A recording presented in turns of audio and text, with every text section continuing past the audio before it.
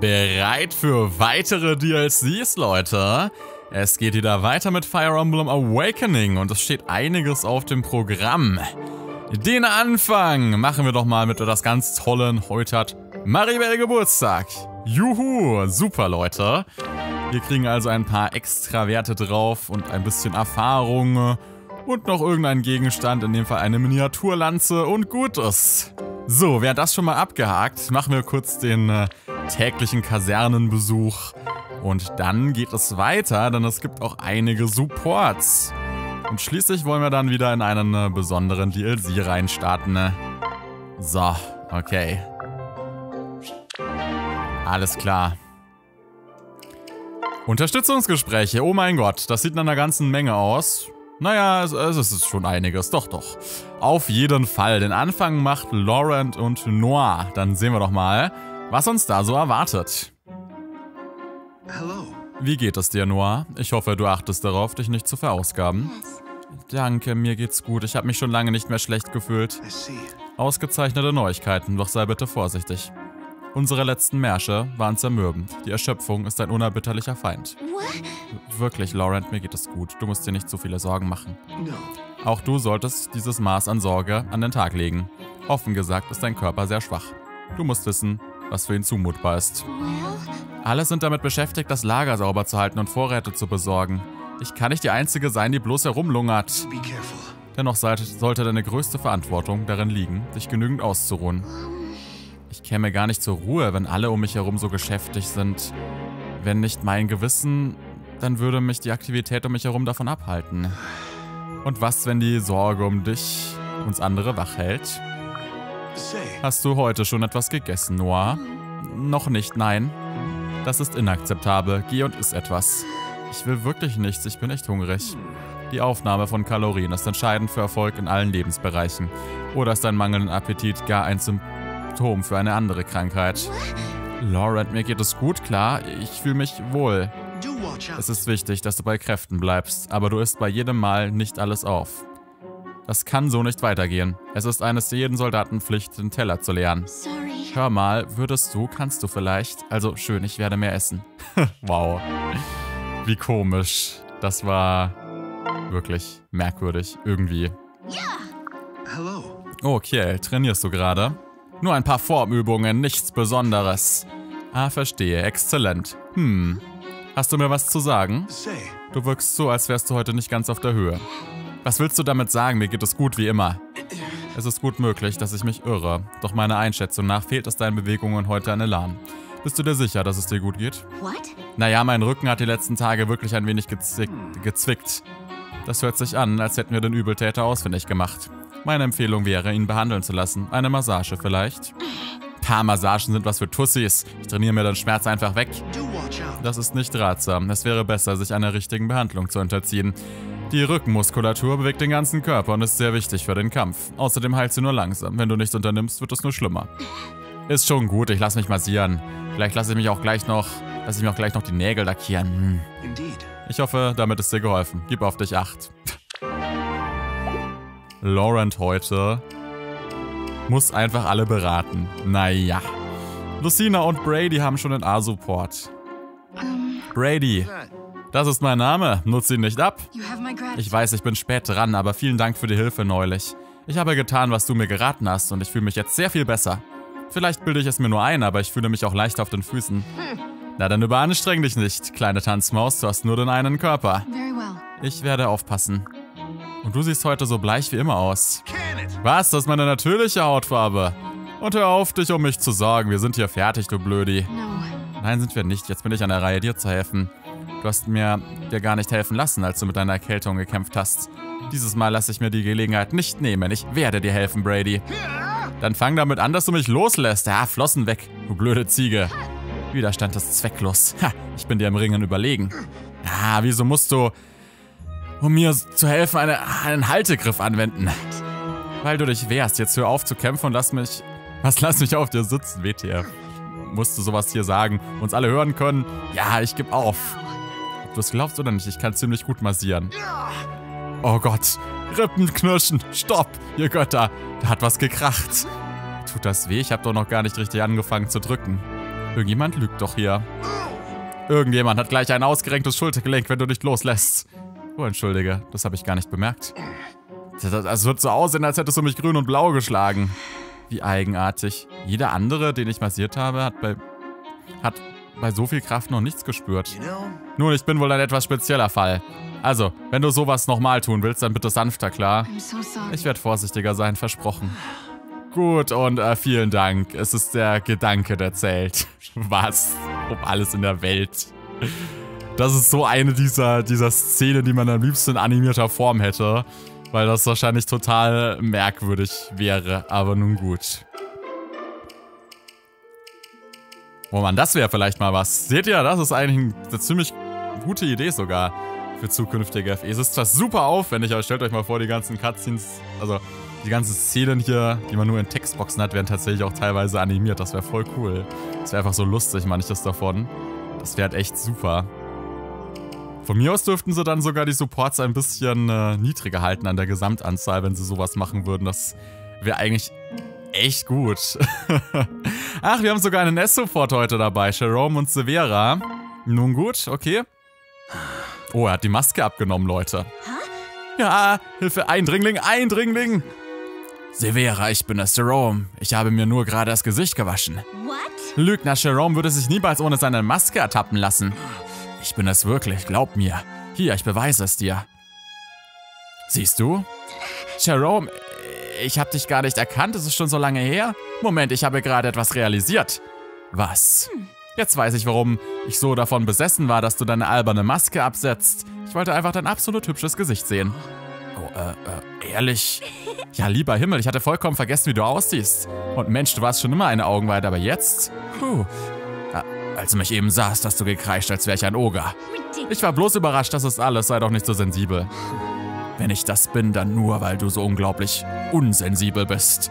Du hast ja keine Ahnung, wie schwer mich deine Worte verletzen können. Wie sollte ich auch? Du bestehst doch darauf, all deine Gefühle in deiner dummen Maske zu verbergen. Dann kannst du doch nicht jammern, wenn jemand dir aus Versehen zu nahe tritt. Aber siehst du denn nicht, wie fanatisch ich bin? Was? Du quälst mich mit deiner Gegenwart. In meinem Herzen herrscht Chaos. In deiner Nähe vergesse ich, wer ich bin. Ich muss die Maske tragen, besonders in deiner Nähe, weil ich es sonst nicht ertrage. Oh Mensch, das ist irgendwie grandios. Was genau? Du, was du gerade gesagt hast, alles. Denn die Wahrheit ist, ich mag dich auch. Sehr sogar. Du weißt doch gar nichts über mich. Aus dem Grund habe ich doch so sehr versucht, mit dir zu reden. Bist du dir sicher? Wenn ich mir einer Sache sicher bin, dann ist das, wenn ich verliebt bin. Also von nun an nimmst du diese idiotische Maske ab, wenn wir allein sind, kapiert? Nun ja, das könnte ich wohl tun. Bei gewissen Anlässen vielleicht. Hey, du wirst doch nicht etwa rot? Deine Nase leuchtet ja richtig. Ich werde nicht rot. Vielleicht wird es Zeit für eine größere Maske. Das war in der Tat sogar ein sehr, sehr guter S-Support. Ich fand den klasse, der war ganz witzig gestaltet. Der hatte was. Wollte ich unbedingt noch machen. Hat sich gelohnt, oder? Würde ich schon sagen. Das war doch ein witziger Support. Linfan und Na. Hey. Geht's dir gut, Na? Du schlägst deine Hände schon eine ganze Weile über deinen Kopf zusammen. Oh, Linfan, ich hatte gehofft, mich würde sonst niemand sehen. Ich übe im Geheimen, um meine eine entscheidende Schwäche auszumerzen. Du hast eine Schwäche, ernsthaft? Aber du bist ein Drache, wie kannst du einen Schwachpunkt haben? Leider gibt es da eine Art von Waffen, die für meinesgleichen verheerend ist. Wurmtöter. Oh stimmt, diese Schwerter sollen sogar mächtige Manaketenschuppen spalten. Exakt, um mich davor zu schützen, übe ich mich in der Schwertzange. Schwert was? Schwertzange, eine fremde Technik, erdacht von den größten aller Schwertmeister. Man stoppt die Klinge des Gegners, indem man sie zwischen den Handflächen fängt. Das scheint schwierig zu sein, vielleicht auch völlig unmöglich. Trotzdem mag das wohl ein guter Weg sein, um einen Wurmtöter aufzuhalten. Ja, ich weiß, aber es ist echt hart herauszufinden, wie es funktioniert. Vielleicht habe ich einfach nicht das Zeug dazu. Nein, es ist viel zu früh, etwas so irre Gutes jetzt schon aufzugeben. Deshalb werde ich dir jetzt bei deinen Übungen helfen. Wirklich? Schwertkampf ist zwar nicht meine Stärke, aber 2 Köpfe sind besser als einer, oder? Sag mir einfach, was ich tun kann. Danke, Linfan, das ist sehr großzügig von dir. Fein, wieso greifst du mich nicht an und ich versuche, deinen Schwertstreich zu fangen? Gut kapiert, fangen wir einfach mit einem Handkantenschlag an, okay? Fertig? Haja! Au, das tat weh. Oh, Verzeihung, es tut mir leid, Na. Es wird wohl noch eine Weile dauern, bis ich Schwerter aufhalten kann. Du wirst das schaffen, ich bin mir sicher. Einen Schritt nach dem anderen. Zusammen werden wir unschlagbar sein. Oh, danke, Linfan. Ah, ja, okay. Interessant. Aber ja, ist ja ganz witzig. Das gibt's tatsächlich so. In erweiterten Fechten und solchen Kram. Es gibt tatsächlich Techniken, wo man auch aktiv, also auch die scharfe Kante sogar in die Hand nimmt selber. Weil wenn du genau den richtigen Griff hast an einem Schwert, dann verletzt du dich dabei nicht. Das ist sogar ziemlich gut. Panzer, also zum Beispiel, es gibt Panzerbrecher in Fire Emblem zum Beispiel, die funktionieren tatsächlich, die sind so gestaltet. Das würde tatsächlich funktionieren in echt. Also ein Panzerbrecher, so wie er auch im Spiel vorkommt, ist tatsächlich es ist vorteilhaft geschmiedet, um Panzer zu durchbrechen. Du brauchst für Panzer eigentlich mehr Wucht und brauchst dafür eigentlich mehr eine Fläche, mit der du zuhauen kannst. Deswegen ist es sogar eine mittelalterliche Technik, das Schwert dann nicht am Griff zu nehmen, sondern umgekehrt und mit dem Griff zuzuschlagen, weil gegen Panzerung helfen nicht unbedingt Schneidetechniken, sondern was man braucht, um gegen Panzerung vorzugehen, ist Schwachpunkte zu treffen in der Panzerung und zwar möglichst mit Wucht, weil sich die dann dellt und dadurch schränkt man die Bewegung des Gegners ein. Und das wird halt sehr unangenehm, wenn man das verdellt, beziehungsweise noch besser, wenn man halt Angriffspunkte hat, wo man halt wirklich mit der Spitze irgendwo hin muss oder so. Und das geht halt nur an zum Beispiel Achseln oder sowas. Die meisten Rüstungen haben halt einzelne Schwachpunkte, die man aber halt erstmal wissen muss, wo die liegen. Aber du kannst in der Regel relativ wenig machen mit normalen Schwertern oder so. Lanzen und so sind zum Beispiel besser geeignet meistens. Einfach weil du agil aus der Distanz die einzelnen Schwachpunkte dir vorknöpfen kannst. Ist ganz lustig. Bei Fails gibt es da zum Beispiel Naginatas und Naginatas sind normalerweise gegen schwere Rüstungen eigentlich total schlecht, weil eine Naginata ist ja nichts anderes eigentlich als eine Lanze mit einer Klinge quasi vorne dran, die wie ein Schwert dann geschwungen werden kann. Also einseitig scharf, auch ganz witzig. Nur so nebenbei mal, weil das tatsächlich wahrscheinlich auch funktionieren würde. Also Techniken, wo man eine scharfe Kante auffangen kann irgendwo, es ist nicht abwegig. Du brauchst halt exakt den perfekten Handgriff dafür, aber ja. Ist ganz witzig. Weil es gar nicht so weit hergeholt ist tatsächlich. Aber wie auch immer, wir haben noch ein paar andere Supports. 248, 249, 250. Das sind soweit alle. Trotzdem liegt noch ein weiter Weg vor mir. Hey. Was tust du denn da, Olivia? Ah! Sorry. Oh, entschuldige, ich wollte dich nicht erschrecken. Ist schon gut, Chris, ich habe euch nicht kommen sehen. Also wenn dir die Frage nichts ausmacht, was ist denn in dem Beutel da? Beutel? Welcher Beutel? Ach, der Beutel. Nichts Wichtiges, wirklich nur ein paar Münzen. Wow. Ein kleiner geheimer Beutebeutel, was? Das Geld habe ich von meinem Sold gespart, nur damit ihr es wisst. Pah, Beutebeutel, das klingt ja schon fast wie etwas Verbotenes. Verzeih mir, ich wollte nichts dergleichen andeuten. Ich bin nur beeindruckt, vom Sold eines Soldaten etwas zu sparen ist nicht leicht. Oh, danke, Chris. Ein solches Lob von eurem Mund bedeutet mir viel. Ist das so? Ich hätte nicht gedacht, dass meine Meinung etwas Besonderes... Wie dem auch sei, ich muss los, ich habe heute Küchendienst. Ihr wisst ja, was man sagt, oder? Ein hungriger Hirt, es wird leicht närrisch. Ja. Sagt man das? Davon habe ich noch nie gehört. Na, Olivia, warte, du hast deinen Beutebeutel fallen lassen. Würdet ihr bitte aufhören, ihn so zu nennen? Bei euch klingt das, als hätte ich gestohlen. Die Leute werden noch misstrauisch. Nun, wie auch immer man es nennen mag, der Beutel ist auf den Boden gefallen. Die Münzen rollen den Hügel hinab. Ah, kommt zurück, ihr dummen Münzen. Oh. Oh je. Und Kiel und Yaren. Kiel, dich habe ich hier noch nicht erwartet. Hast du ein Problem damit? Was? Nein, natürlich nicht. Ich war nur besorgt, dass ich gehört habe, wie du bei der letzten Schlacht davongerannt bist. Das habe ich nämlich gehört, du Feigling. Was? Daran kann ich mich nicht erinnern. Klar, spiel den Dummen. Ich spiel gar nichts. Dieser furchtbare Krieg verwirrt mich so. Mein Gedächtnis ist etwas durcheinander. Wie praktisch, hm? Nein, das meinte ich nicht. Genau, bist du auf dem Schlachtfeld, fällst du auch schon wieder in Ohnmacht. In meiner Übungsrüstung würdest du sicher keinen einzigen Schritt gehen können. Ist deine Übungsrüstung anders als die du normalerweise trägst? Ja. Ein wenig. Sie ist eine Spezialanfertigung. Wie dem auch sei. Wenn du sie zum Üben verwendest, muss sie wirksam sein. Jetzt sag bloß nicht, du willst sie tatsächlich anprobieren. Doch klar, wenn sie dir dabei geholfen hat, so stark zu werden, bin ich interessiert. Also darf ich? Ich wette, mit der richtigen Rüstung würde ich mich geschützt und mutiger fühlen. Vergiss es, hätte ich Zeit, mich um dich zu kümmern, würde ich lieber selbst trainieren. Oh, komm schon bitte, du hast doch überhaupt erst damit angefangen. Ja, aber, ja, na gut. Ich darf? Juhu! Ich bringe sie später vorbei. Danke, Kiel. Okay, alles klar, wie auch immer. Gut, wir sind durch, Leute. War einiges, ich weiß, aber war auch ganz lustiges Zeugs dabei. Was wir heute machen, würde ich sagen, ist der gute Ruf, weil für Anne hoch 5 müsste ich noch ein paar Dinge vorbereiten. Da will ich zumindest auch Flugeinheiten dabei haben. Denn die kann ein bisschen nervig werden, die Mission. Sehr schnell, wenn man nicht die passenden Einheiten dabei hat. Da ist mir auch sehr wichtig, viele Wirbelwindnutzer dabei zu haben, etc. Dass man schnell viele Leute erledigen kann. Denn hier muss man einige NPCs beschützen und ja, das kann schnell eskalieren, wenn man Pech hat. Dementsprechend machen wir erstmal den guten Ruf. Der ist, glaube ich, ein bisschen simpler, was das betrifft. Der gute Ruf, andere Welten. So, mal sehen. Igitt, Chrom. Oh, Chrom, es ist schrecklich. Was ist denn los, Lissa? Monster, riesige, eklige, hässliche, stinkende, verrottete Monster. Verrottete Monster? Ein Angriff der Untoten? Nein, das war mit Sicherheit keine gewöhnliche Untoten. Sie trugen Fesseln und hatten überall Pfeile stecken und ihre Körper leuchteten blutrot. Sie waren grauenerregend und... Langsam, Lissa, eins nach dem anderen. Wo genau hast du diese Kreaturen gesehen? Hier in unserem Lager, in der Kaserne, eine Horde stürzte hinein und klaute unsere Personalliste. Vergebt mir, mein Herr, ich hielt ein Nickerchen, sie erwischt mich eiskalt. So kalt kann es nicht gewesen sein, wenn du schlafen konntest. Du hast sie also auch gesehen, Frederick? Wie geht es den anderen? Sind wir noch in Gefahr?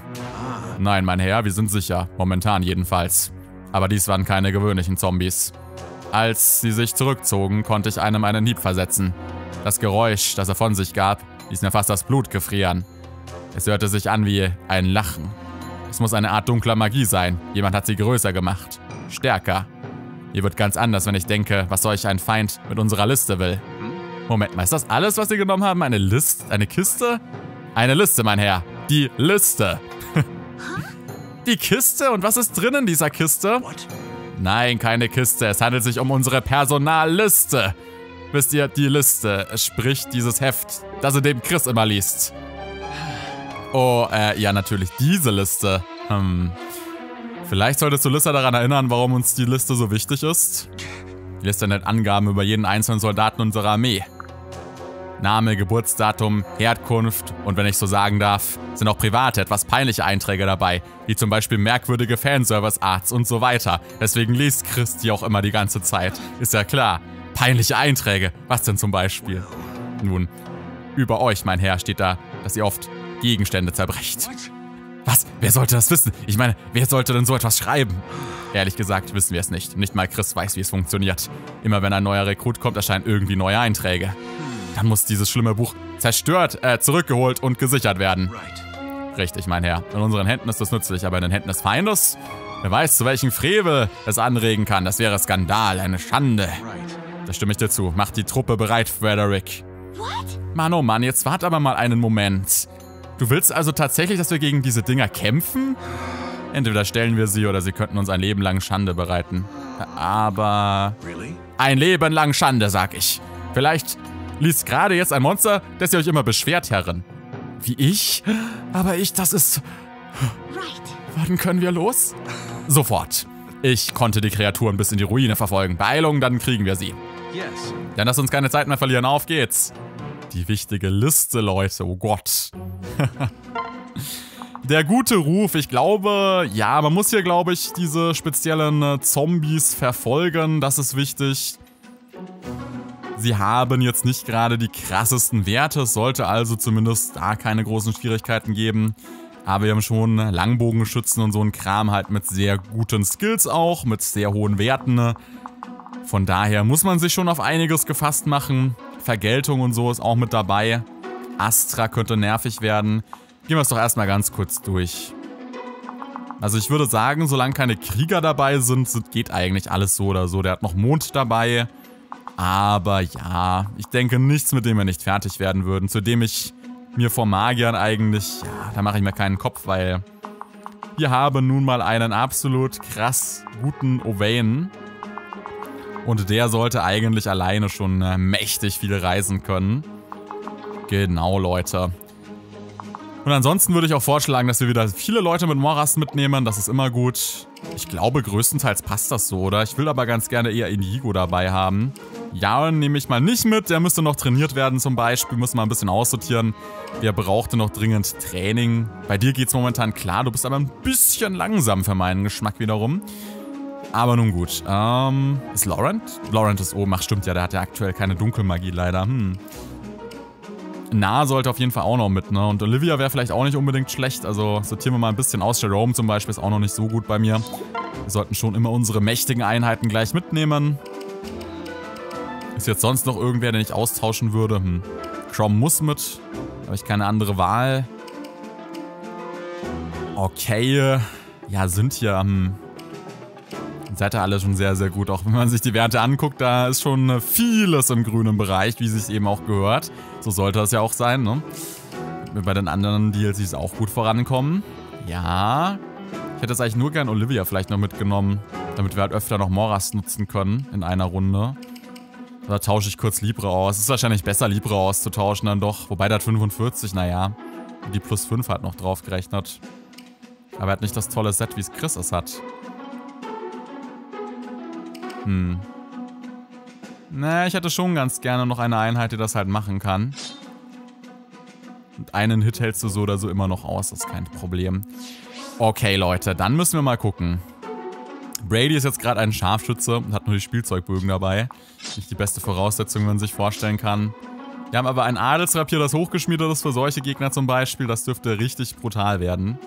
Und auch sonst sind wir eigentlich ganz gut mit dabei, oder? Hier haben wir jetzt Laurent oben, Severa. Oh, Laurent würde ich ganz gerne mal rüberstellen. Vielleicht, dass wir Libre auf die Seite noch holen. Genau, dass die anderen hier zusammen sind. Also, hier will ich unbedingt noch Owain haben, wenn möglich. Stellen wir die Kiel noch mit rüber. Hier sollten wir sowieso eigentlich schon bösartig austeilen können. Warte, jetzt ist auf dieser Seite niemand, der mit Morast angreifen kann. Ist schon mal schlecht. Also da müssen wir uns auf jeden Fall jemanden holen. Dinfan. Genau, ich will auf beiden Seiten eine Einheit mit Morast haben. Das ist mir wichtig. Beziehungsweise mit dir können wir 2 Anwendungen auch rausholen. Das ist natürlich noch ein bisschen besser gleich mal. Aber hat erstmal keine Priorität. Okay. Durch die Wand durch kann jetzt niemand von euch angreifen. Stärkungen haben wir leider dabei. Das heißt, wir müssen auch Leute möglichst direkt erledigen. Sonst lohnt sich das meistens auch gar nicht so sehr. Genau, Owain. Owain ist jetzt ganz, ganz wichtig noch. Den hätte ich sehr gerne. Genau, machen wir also so. Ja, Kiel dürfte auch ganz gut alleine zurechtkommen. Sehr schön. Dann weiß ich gar nicht, wollen wir beim nächsten Mal dann schön frisch reinstarten, mal wieder ein bisschen kompakter halten. Letzte Part war eigentlich wieder viel zu lang, streng genommen. Ist vielleicht gar keine schlechte Idee, ja. Ich meine, dann können wir das hier eigentlich recht easy, glaube ich, in einem Part dann abschließen beim nächsten Mal, oder? Oder starten wir schon mal frisch rein. Ich müsste jetzt noch sehr viel ausrüsten, glaube ich, sehr viel ändern. Dementsprechend wäre das, glaube ich, gar nicht mal so verkehrt. An und für sich, wie gesagt, keine sehr komplizierte Map, aber es kommen halt immer wieder mal Zombies dazu. Und die muss man auf jeden Fall alle ausschalten, sonst kriegt man auch die Belohnung nicht. Und ihr seht schon, das sind wirklich ganz besondere Zombies. Das sind riesig und haben hier die ganzen Pfeile drin und so. Eigentlich ein sehr cooles Design, muss man mal sagen. Ziemlicher Hammer. Aber echt riesig, was? Ganz schön krass, wie viel die vom Bildschirm einnehmen. Aber echt ein cooles Design, muss ich sagen. Ist auch ganz nett, dass die tatsächlich noch ein extra Design bekommen haben. Nur für diesen DLC hier. Ja, ich denke mal, das machen wir beim nächsten Mal, oder? Weil ich denke, wir kommen an und für sich schon recht schnell voran. Ich sehe da nicht das große Problem und dann kann ich in Ruhe alle Offscreen ausrüsten. Wir speichern kurz drüber. Und dann werden wir die in einem Part abschließen beim nächsten Mal. Insofern, Leute, wieder mal vielen Dank für die Aufmerksamkeit und bis zum nächsten Part von Fire Emblem Awakening.